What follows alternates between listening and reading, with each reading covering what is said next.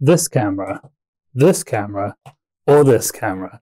Let the people know what you have going on in your life. Today I'm going to show you how to run your ATEM Mini on batteries and stream over 4G in the cheapest way possible. Like, seriously cheap. About 30 quid in my case. So let's get into it. This project is basically an extension of my last video, where I figured out how to live stream from my GH5 using a cheap capture card plugged into my Android phone. It's all thanks to an app called CameraFi Live, and if you missed that one, there should be a link on the screen right now. So what's better than that? Well, multiple cameras of course. So today we're using the ATEM Mini to take up to 4 HDMI inputs and do the same thing. If you're not familiar with the ATEM, there's thousands of great YouTube videos on this already, so I'm not going to explain too much.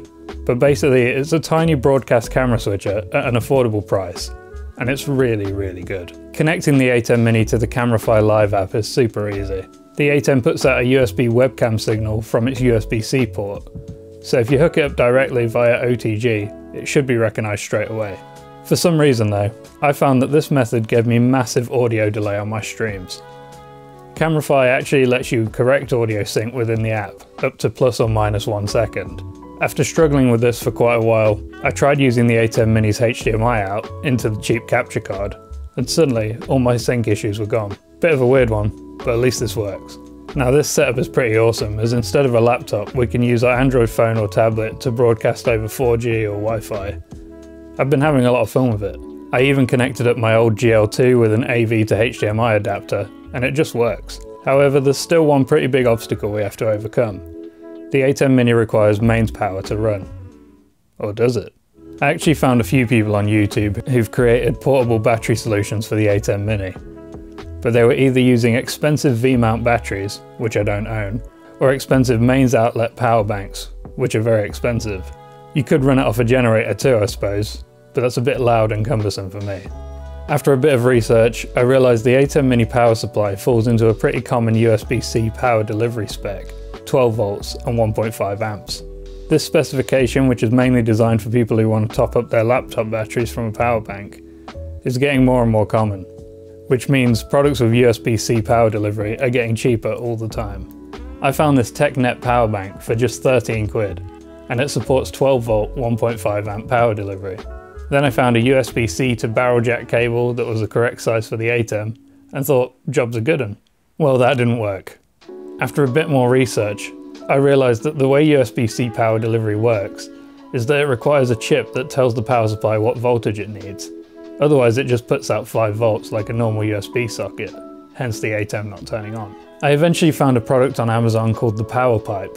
It looks the same as the cable I purchased, but it has the required chip telling the power bank to send 12 volts. I'm sure it's great, but it's 30 quid, which seemed a little steep to me. After digging some more, I learned about a little circuit board that goes by the catchy name ZY12PDN. These boards are widely available on sites like Amazon, and usually come with little screw terminals, so you don't even need to know how to solder. All it does is talk to the power supply and tell it what voltage to send. There's a female USB-C port on one side, and a positive and negative terminal on the other. A little button on the PCB allows you to select your output voltage, and you can program it to stay on the required voltage. If you want to know more about this board, I found a great video from Kenneth Finnegan which goes into details. I'll link that down below.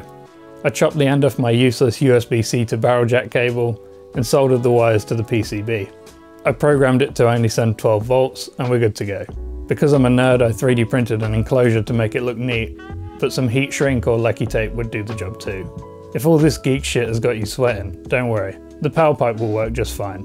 I'm just saving myself 20 quid in return for a life wasted on tinkering. So that's about it.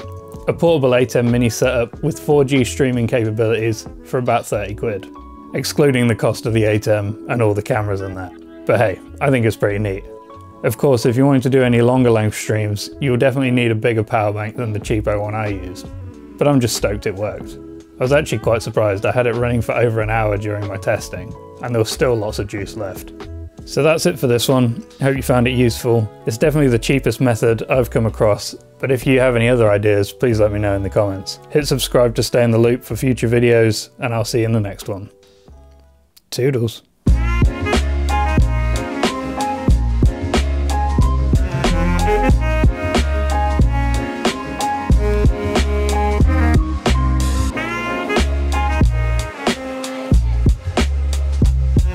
Bye.